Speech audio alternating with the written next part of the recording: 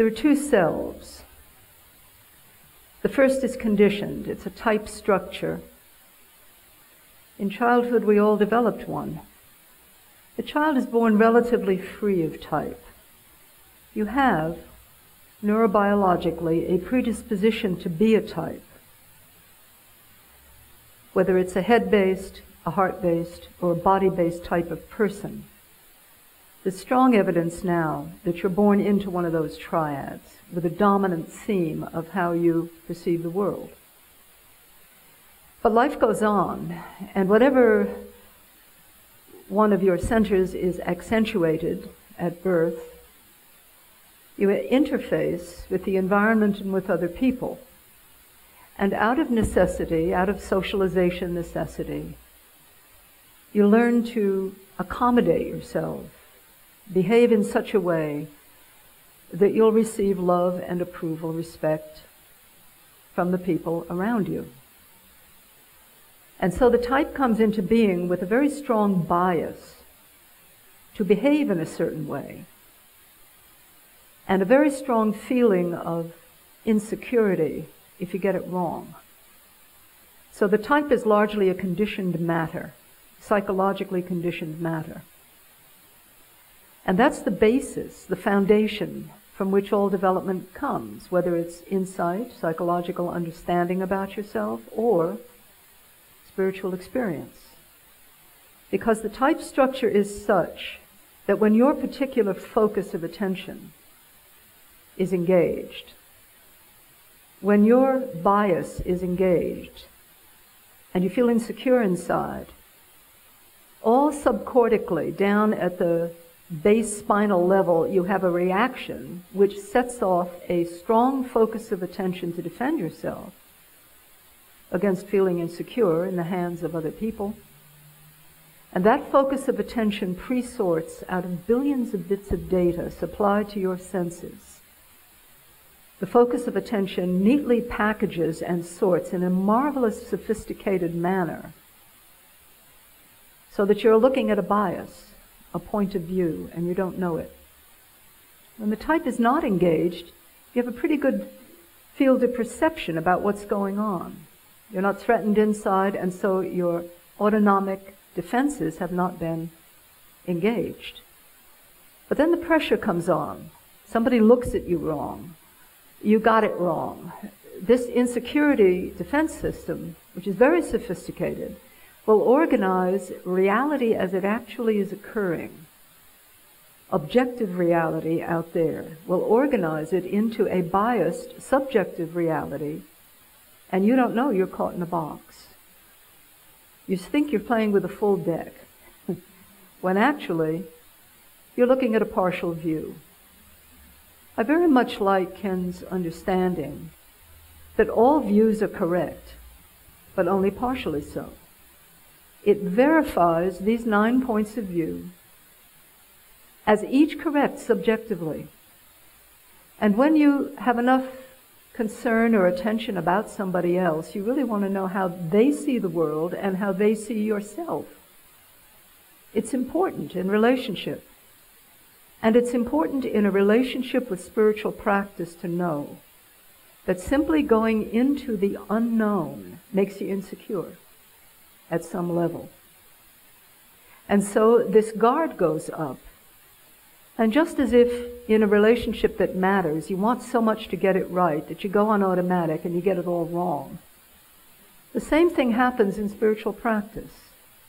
And just to finalize this didactic part of the Enneagram as I understand it, the material was not developed originally as a psychological system, although it is one of the most astute psychologies I've ever experienced. It's for the normal and the high-functioning person. It is not seen through the eyes of pathology. It is seen through the eyes of people who need a real good map in order to grow. But it was not developed as understanding your focus of attention and how that sets off your neural pathways in an automatic way, and how you're seeing a bias or a view in someone whom you dearly love, perhaps, but but you can't see them clearly anymore as they are to themselves because you've got your guard up and you don't know it. The same thing happens in spiritual practice, and this was a historic tradition. This began long ago, but the first real good record that we have of it is in the 4th century in a monastic community where men and women committed to practice had one living question: what stands between me and received experience? And they came up with the brilliant answer: it's me. They were working on prior models, but that's not our topic. Although I'm delighted to go there. I would deviate in a moment, but we're not going there. It's very rich to understand that this isn't 9 people sitting around a kitchen table making up stories about things, but that this has a solid history in antiquity, but it's not our topic, and I will not go there. Where I will go is to the 4th century, because this was the codification of what came down in tradition as the 7 deadly sins. 7 were retained, 2 were forgotten over time, but they've been retrieved through historical research, and I will not go there. I feel my mind just, hold fast. All right. My students know me very well. In the desert tradition, with the living question, what stands between me and received spiritual experience? These patterns of conditioned mind were detected by interview. Through the agency of a brilliant man, Evagrius of the desert tradition, a monastic who operated very much like an interviewer in a certain way, would go from cell to cell, from isolated hut to isolated hut in the North Egyptian desert under very difficult living circumstances. And he would interview people over time, like a natural scientist would do, and made lists of their descriptions of their impedance to spiritual meditation and prayer. The monk of sleepy mind, the monk of fearful mind. Of course, I think that's the right point of view. You know, the rest of you are massively mistaken. But he made the lists, and he codified, filled in the map that had its prior existence in time. And what we have today in the narrative tradition is a sort of revival, you might say, of the interview method, where you have to look at yourself internally, reflect upon your own condition, in order to be able to come up with the response that will be of assistance to you in relaxing your resistance to received spiritual experience. That was their agenda. And if you'd bring your attention inward, please.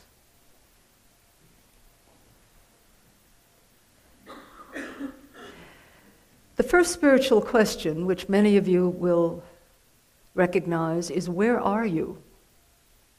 Where are you inside? Where is your attention laid? Where do you place your attention out of automatic habit? That you don't even know that as your attention is placed on one significant part of reality, the other significant parts simply fade away.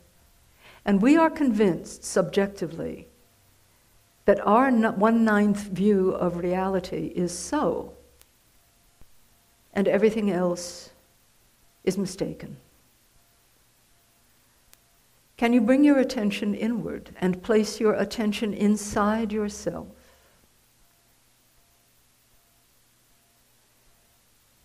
It's an inside job. All of spiritual preparation is an inside job.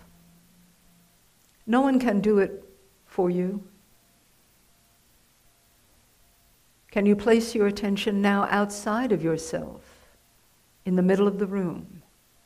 With your eyes either open or closed. I prefer to close them, it's less distracting. But with your eyes wide open, can you place your attention in the middle of the room? Against the far wall. book reading distance, and inside of yourself. How do you know this? How do you recognize the placements of attention in space? Once more, please. Middle of the room,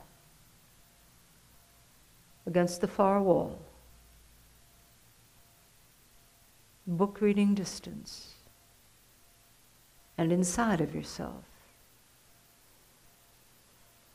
And now with your eyes closed, against the far wall, placement of attention, focus of attention, neutral, book reading distance, and inside of yourself.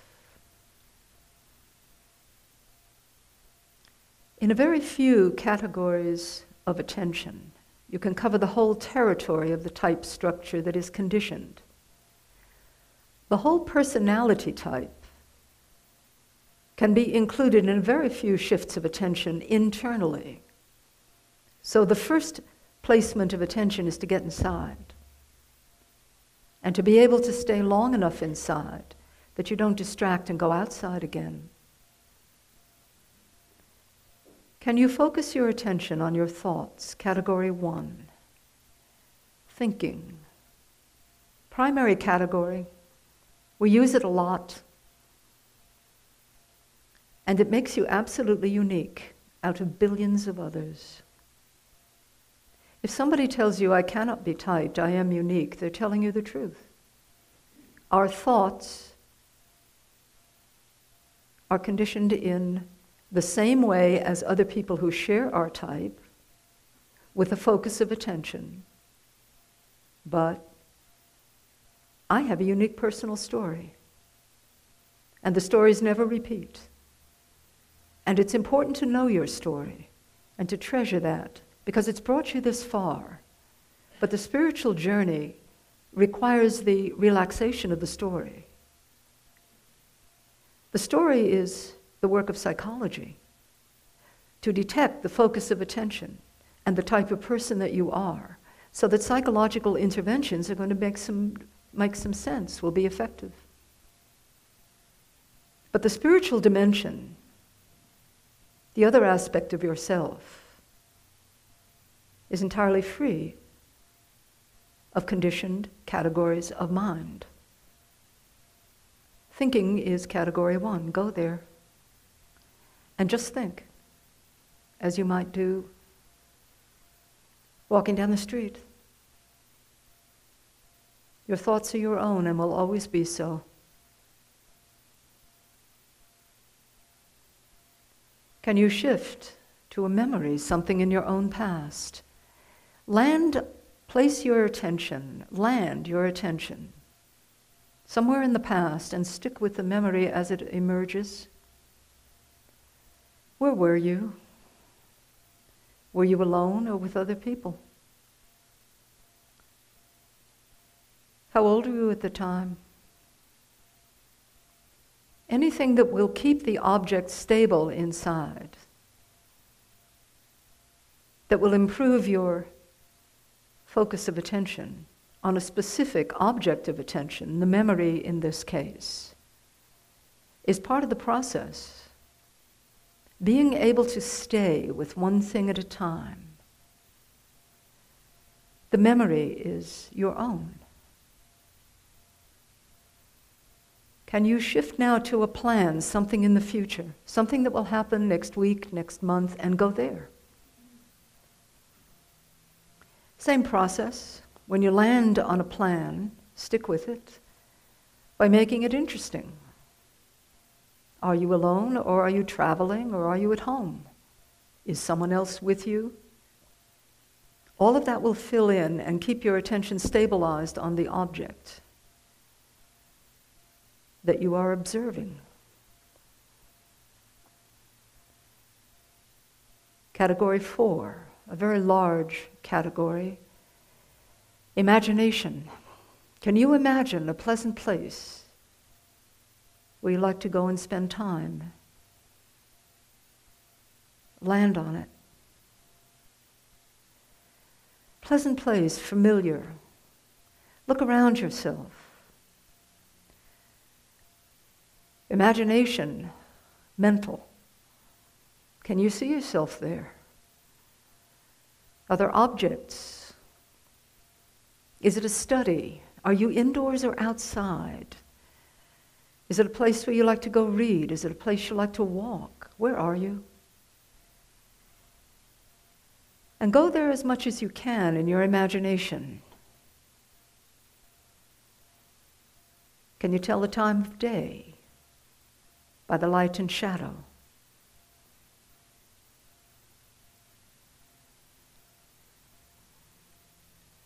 Imagination of the heart. Can you let your emotions, category 5, enter the picture? Emotional state is huge in understanding who you are. Everything is driven by imagination and by emotion. If you were really there right now, what would you be feeling? And let that flood into the impression. And down inside your body. Can you feel your sensations in the pleasant place? Probably relaxed. Probably feeling okay inside. Can you feel the sensations as you walk in this place? Can you stand and walk in this place? One foot in your imagination, the other. Can you imagine yourself walking? And your emotions are there? And your sense of the place, familiar looking place is there, installed in the imagination. Where are you? And none of this is unfamiliar. What may be unfamiliar to you is the mechanics, the miraculous mechanics of what you can accomplish, all inside of yourself. Not the spiritual experience that we seek, but the mechanics of awareness that allow us to be receptive enough to the experience that arises all on its own and can only be received. It is not a product of the conditioned nature. Very gently, if you'd open your eyes again. The mechanics of attention internally are such that these categories which you've reviewed and which make up your personality's structure are entirely familiar to you. But from the perspective of the inner witness, which is largely hidden, although activated, if you can move your attention from place to place inside and know where you are, and recognize the feedback coming from the objects where you have placed your attention, you are in the business of transformation, but might not know it.